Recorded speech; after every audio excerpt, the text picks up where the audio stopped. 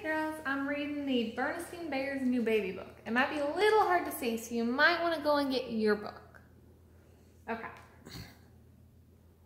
Down a sunny dirt road over a log bridge, up a grassy hill, deep in bear country, lived a family of bears. Papa Bear, Mama Bear, and Small Bear. They lived in a large tree, which Papa Bear had hollowed out and made into a house. It was a very fine house. This is what it looked like inside.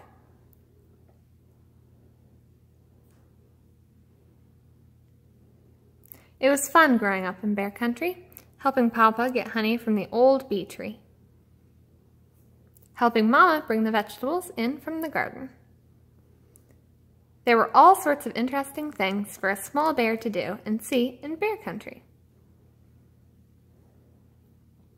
They're playing with the butterflies and fishing. Ooh, and there are the spiders. Ooh, scubaing. And boating. Oh, seeing the moon.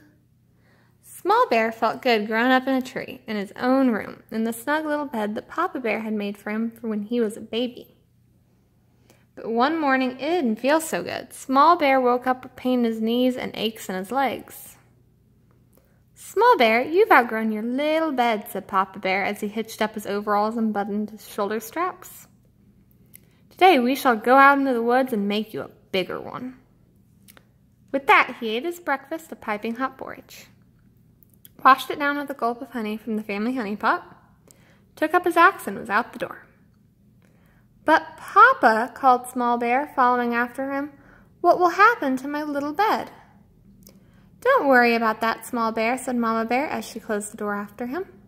She smiled and patted her front, which had lately grown very big and round. You've outgrown that snug little bed just in time.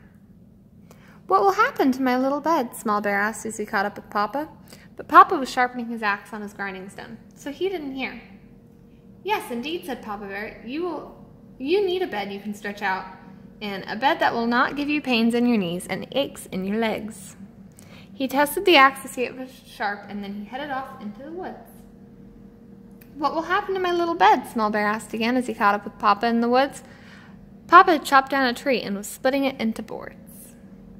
We will have a new baby soon. Who will need that little bed? Said Papa as he whacked off another board. A new baby? Asked Small Bear. He hadn't noticed that Mama Bear had grown very round lately, although he had noticed it was harder and harder to sit on her lap. And it's coming soon?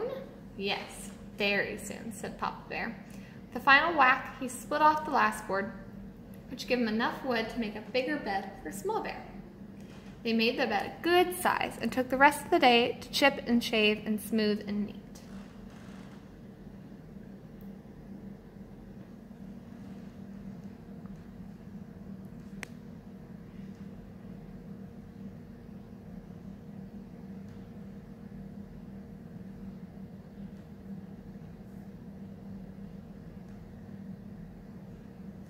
Then they carried it back to the tree and up to Small Bear's room. When they got there, Small Bear noticed right away that his old bed wasn't there anymore. My little bed, said Small Bear. It's already gone. You outgrew it just in time, called Mama Bear from the next room. Come and see. It was true. There was in his snug little bed with a new baby in it. Small Bear had outgrown his snug little bed just in time for his new baby sister. And now he was a big brother. She was very little, but very lively. As Small Bear leaned over for a closer look, she popped him on the nose with a tiny fist. Said Small Bear. She has a pretty good punch for a little baby.